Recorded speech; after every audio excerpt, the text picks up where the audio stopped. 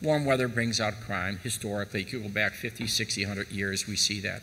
And unfortunately, that's what happens. And violence happens in the home, and then in the home it happens outside. It really starts in the home. All the violence begins in the home.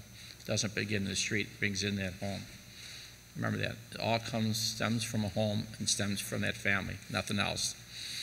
That child that didn't pay attention at 9 years old is a gangbanger. Police department, community didn't make him, family made him. That young girl got pregnant, thrown out of the house. That started from the family. It didn't start from the police. Can't blame the schools or police department. Blame yourselves. Look in the mirror and say, why can't we work together and do it? Why do we have to allow violence in our community? Since Martin Luther King was assassinated and Bobby Kennedy, over 1 million people have been killed by guns in America. Now think of that. Over 1 million people were killed by guns in America. It's 1968.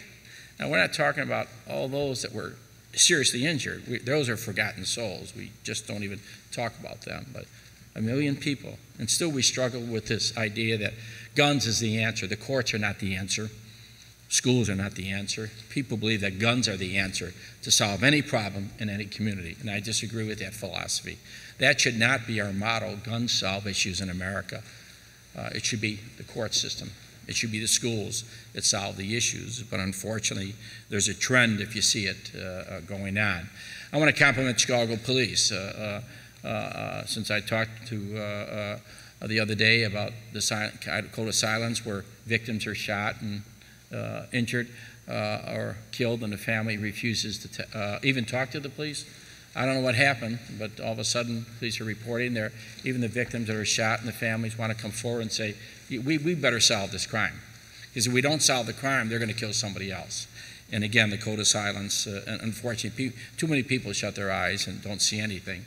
And I think, again, we ask people to really become part of the community. If you see something wrong, you better just say, hey, that's wrong, and let's do something about it. Curfew is there to protect children, not for police to arrest anyone. We should not be out there looking for your children. You should look for your own child. If your child is out at 10 o'clock, 11 o'clock, 2 o'clock, 3 o'clock, that is not the police's fault. That's your fault. The police department is not supposed to do that. You're supposed to do that. You're supposed to know where your child is. And again, we have to do a better job. Maybe if you can't take care of a child, call 311 and say, I cannot take care of my child. Please help me. I just can't take care of him. I don't have the wherewithal. I have substance abuse. If you do that, we can save that child. If you don't do it, again, that child is lost. And to me, we talk about the positive ways. Here's an example of positive ways.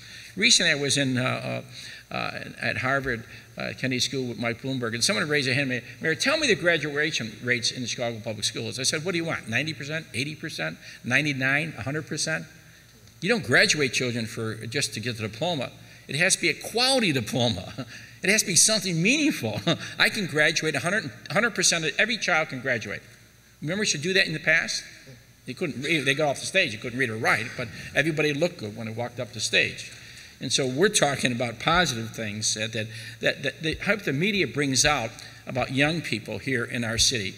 Just alone, these young men here in the school, a positive role model that we can talk about teachers and coaches and volunteers. We have to see more role models in all our communities, and that is important. Role models are important. Again, we talk about a safe summer, and we do this every year. So we're announcing this summer the city and all its sister agencies, joined by community and faith-based organizations, will provide about 250,000 of Chicago's young people the opportunity to participate in a wide range of education, sports, and other activities.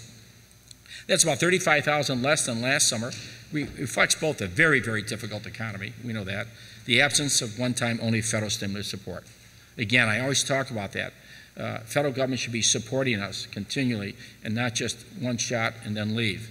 Again, I want to call upon all the business community to provide any summer opportunities for young people, either by contributing funds to a community organization to fund more summer opportunities, or by offering job shadowing or mentoring or even part-time summer employment for young people. We know it's very difficult, but again, this really helps another young person here in our city.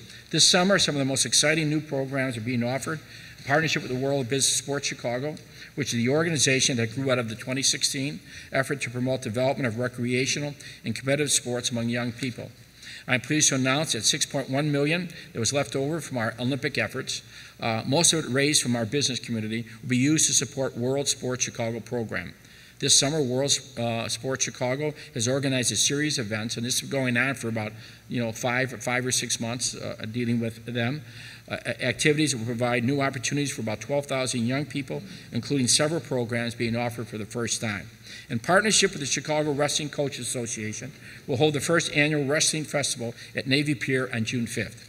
And in partnership with the Chicago Public Schools, Chicago Park District, Illinois Kids Wrestling Federation, World Sports Chicago will help expand the wrestling program in public league by operating 6 wrestling camps this summer.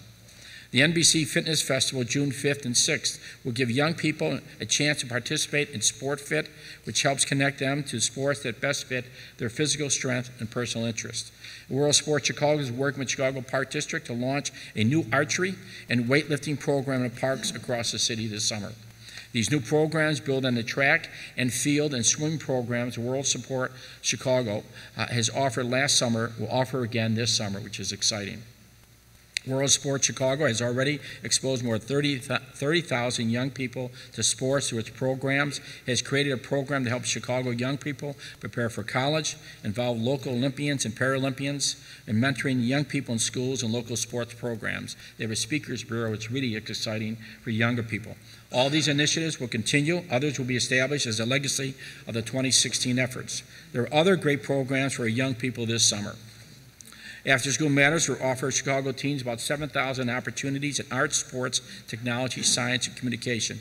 These programs are designed to encourage young people to explore a variety of career options, again, workplace skills, engage in structural activities, and remain safe. Chicago Department of Family and Support Services will offer 24,000 opportunities, including about 14,000 summer jobs for young people in both private and with the city and its sister agencies. The department has the Chicago Police Department and others have a new gang intervention prevention program this summer that works with young people between the ages of 13 and 18 who are gang involved, who are at the fringe of taking part in risky behavior. We'll provide support service for social workers, counselors, and coaches, and through the Department of Family and Support Services with other agencies. The Chicago Park District will offer summer programs and summer camps to about 90,000 youth, including Once Upon a Day Camp, activity guide with 30 days of activities focused on summer reading. The CAPS program and Chicago Police Department offer a variety of programs that teach life skills, provide a positive experience with law enforcement to more than 1,700 young people. Chicago Housing Authority will offer day camps, overnight camping, jobs, and community-based organizations to more than 4,000 young people and CHA residents.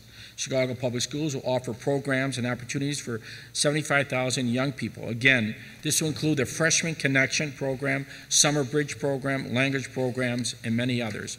The Chicago Public Library will offer summer opportunities to 15,000 young people in reading. And when people ask me, what should I do with my child? We have wonderful libraries. Take your child to a library. Simple as that. What a great opportunity for you during the summer, a couple days a week.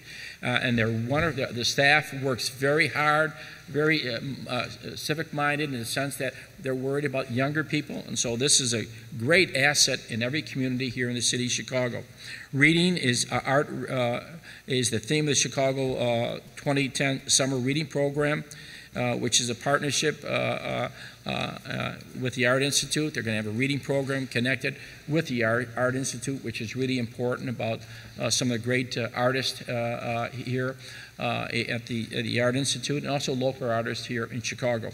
As you can see, there's many programs. We ask people to visit our website, call 311 to enroll all of our children. The summer programs build on many steps, and I want to thank using $30 million in federal economic stimulus funds to reduce school violence, create cultures of calm in 38 high schools with high concentrations of students at risk being involved with violence, deploying Chicago Police Department resources to troubled schools at dismissal times, and also working with the student body and the principal of everyone. These children are going to come back the next day. So they leave one day, they're coming back the next day. So you have to get all the students and the parents involved. using $1 million in proceeds from the parking meter agreement to fund at least 500 jobs and other school opportunities for young people in our public schools. We want to keep our children out of harm's way. We don't want to get them involved in gangs, guns, or drugs. And I think everyone can agree on these steps. We need fewer guns in all our communities, making our children take advantage of every positive alternative. But again, a loved one, a parent, a mentor has to really be there with the child. Parents and guardians, take your responsibility of your children. Our strict enforcement of the curfew, 10 p.m. Sunday through Thursday, 11 p.m. Friday and Saturday for young people 16 and under. If we all work together to accomplish these goals, we can have a wonderful summer for all of our children of our city. Thank you.